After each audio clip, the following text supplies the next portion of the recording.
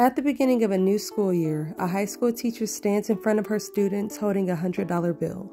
She tells them, "Put your hands up if you want this money." Every hand in the room goes up, to which the teacher says, "I'm gonna give this money to someone here, but first, let me do this." She takes the bill and crumples it up in her hands before asking, "Who still wants it?" The hands stay up. The teacher then drops the bill on the floor, stomps it and grinds it into the ground and picks it back up. "How about now?" she asks again. Obviously, the hands stay up.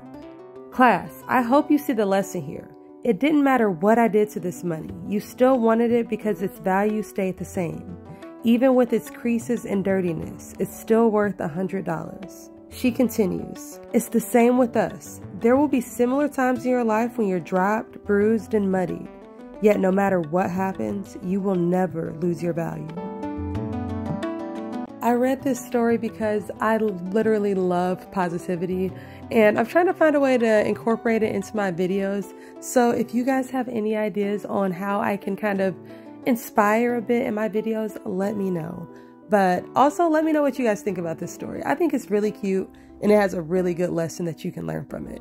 So let me know what you guys think. Also, I used this story to go along with my latest resin fail.